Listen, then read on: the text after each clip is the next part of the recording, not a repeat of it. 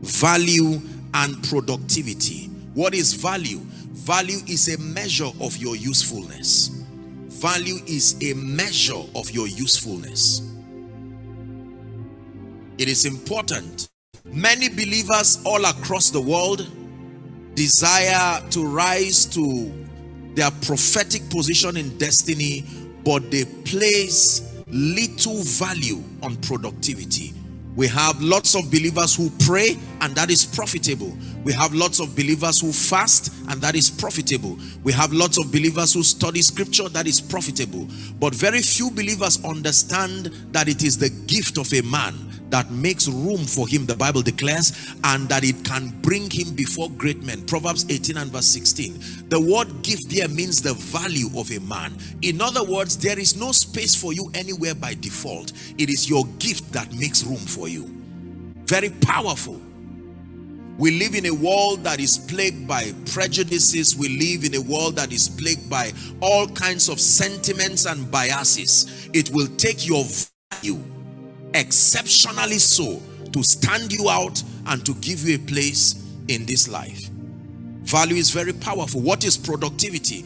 Productivity is value that has been refined, transformed into products and services that are needed and useful. That's what it means to be productive. You are not productive just because you have something to offer.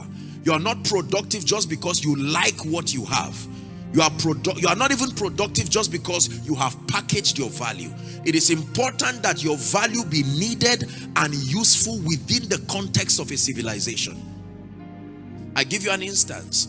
If I am a professional typist who is an exceptional person using the typewriter, my value may have little demand or no demand as far as our current civilization is concerned. Now, I am valuable, but my value is not needed and not useful. There are too many alternatives for that kind of value. And that means that I may not live a rewarded life. I may live a life full of a consolation that I am not lazy. But as far as the reward that advances men is concerned, there may not be any place for me. Value is important. As a man of God, you need to be valuable. Valuable in the exegesis of scripture, a thorough understanding of the ways of God. You must be full of the Holy Ghost. You cannot be a blessing if you are not valuable. The table of greatness was so designed such that you have to bring your value before you are given a seat there. You're not going to come and desire to sit at the table of greatness without bringing a constructive value. The Bible says Joseph remained in the dungeon, but when there was need for his value, it says the king sent for Joseph and they brought him out of his dungeon. You must make up your mind to be valuable. Very, very, very powerful.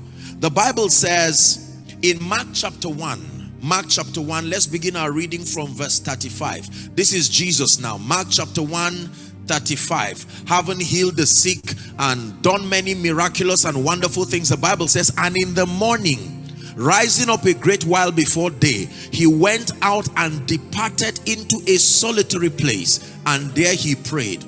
Verse 36. He was so valuable that he had to sneak to go and spend time with the Father. And 36, the Bible says, and Simon and they that were with him followed after him. This is always the destiny of a valuable person. You know you are valuable to the degree to which there is a demand upon your grace. A demand upon your grace. The Bible says that they followed after him. Verse 37, may it be a prophecy for someone. It says, and when they had found him, they said unto him, all men seek for thee. All men seek for thee. You've heard me say it, that there are things when you carry, only those from your geographic location will look for you. There are things when you carry, only the poor will look for you. There are things when you carry, only the wealthy will look for you. There are things when you carry, only elites will look for you. But there are things when you carry, all men will seek for you. All men. And your reward is connected to your value.